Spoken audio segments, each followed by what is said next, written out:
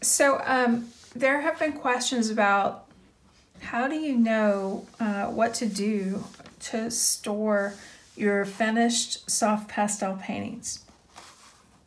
Because they're fragile and you can easily take off some of the pigment just by touching it, which may or may not damage the painting, but there's definitely the potential of smudging if you just like rub a soft pastel painting. Even if you have a final fixative on it, you'll still see, a lot of times you'll still see that if you touch it, then you have pigment that comes off on your hands. So, so it seems like it's a problem, but it's not really a problem. You just need to know how to store it until you're ready to frame it. In order to show your painting, you do need to frame it. It does need to be under glass, just so you know, whether you fixed it or not.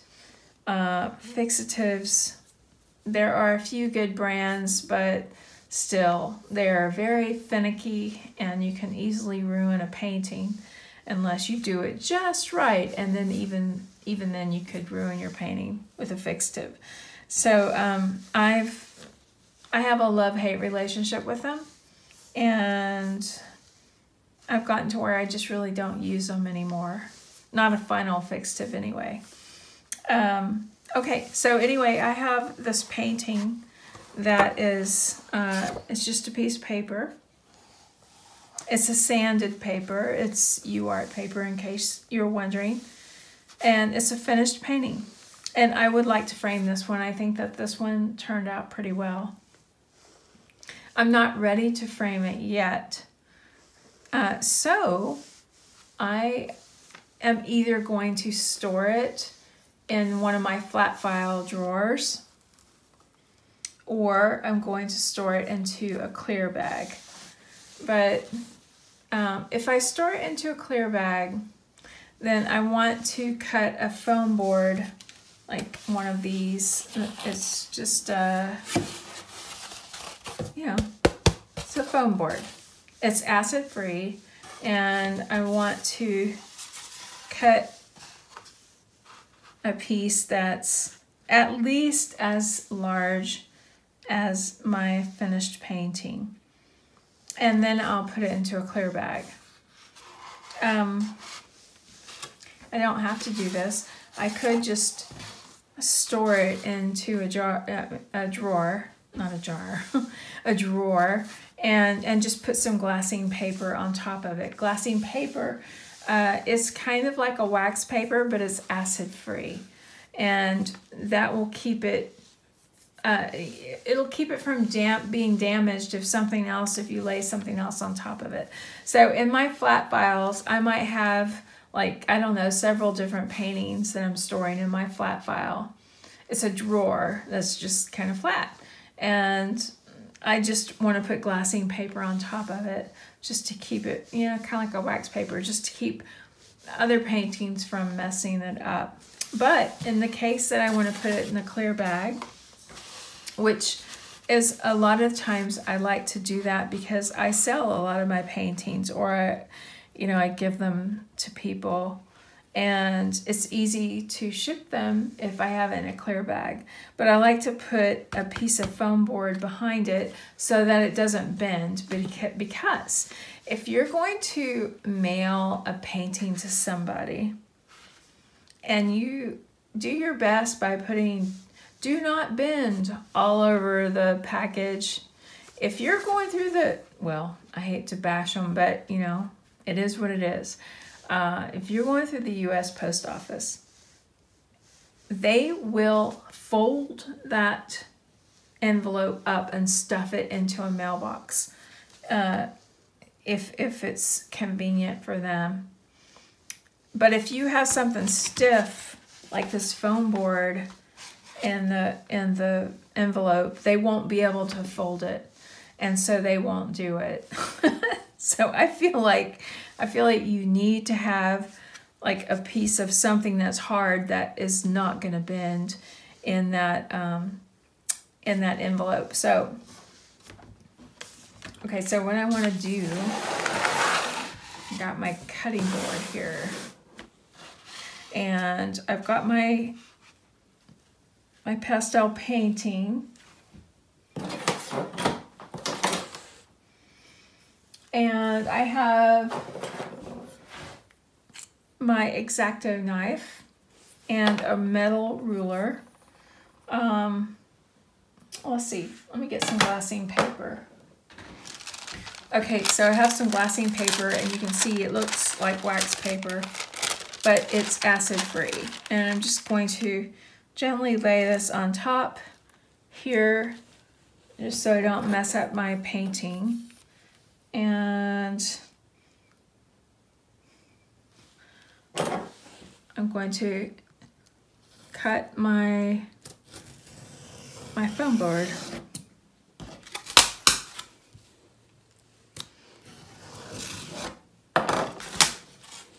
All right. So I just take my time, and see, my painting is fine. And so I've got my painting, and it's ready to go into a clear bag. So before I put my painting into a clear bag, I like to put the title of the painting and the date that I completed the painting, or the month and the year, and sign my name on it. And I like to stick that to the back of my painting. If my painting is already mounted, like it's attached to my foam board, then I'll put the sticker on the back of the foam board. In this case, I have not attached my foam board. I'm just using it like as something stiff to put behind my painting so it doesn't get bent. And I want to keep it in a clear bag. So the title of my painting is, I'm going to call it Full Bloom.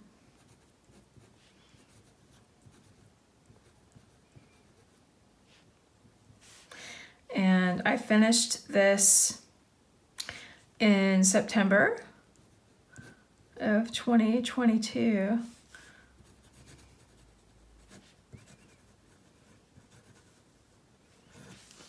Okay. So this is just has a peel off adhesive. It's from like a mailing label.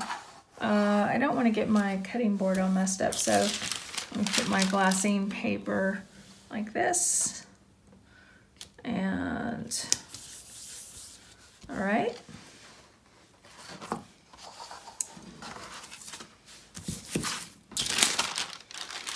Okay, so it's ready to go into my clear bag. Okay, so here's my clear bag, and it has a little opening here, and you just peel this sticker away, and then you can fold this flap over and it sticks. But I want that to be in the back, so I'm going to flip that over.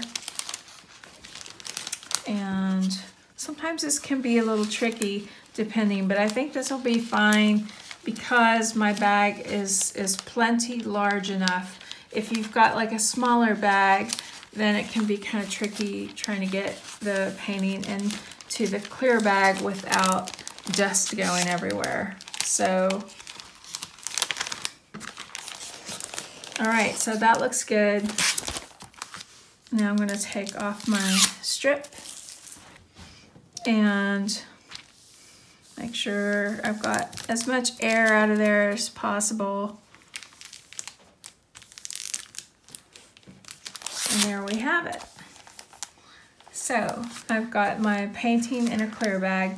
I do like to fold this back just to try to make it, let me get my tape. Try to make it as tight in the bag as possible. So I'm going to fold this flap over and just put a little piece of tape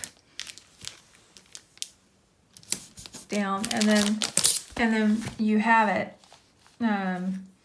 It's nice because, you know, you could mail these as a gift, or if somebody wants to buy your painting, or you can have this at an art fair or in a gallery.